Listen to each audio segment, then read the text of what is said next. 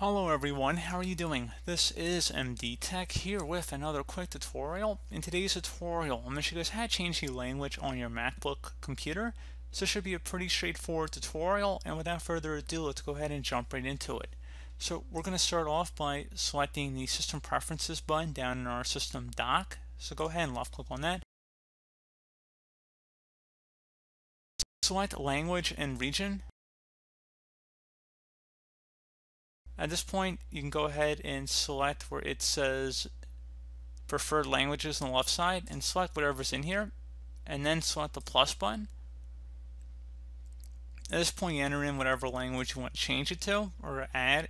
At least this is getting a little ahead of ourselves, but you want to go ahead and select whatever language you want to add and then select the add button.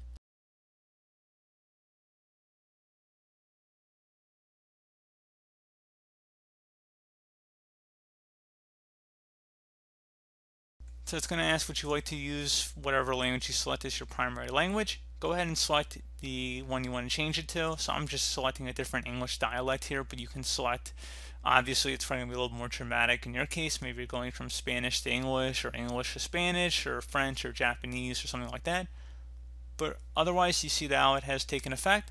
So pretty straightforward process here, guys. I do hope that I was able to help you out, and I do look forward to catching you all in the next tutorial. Goodbye.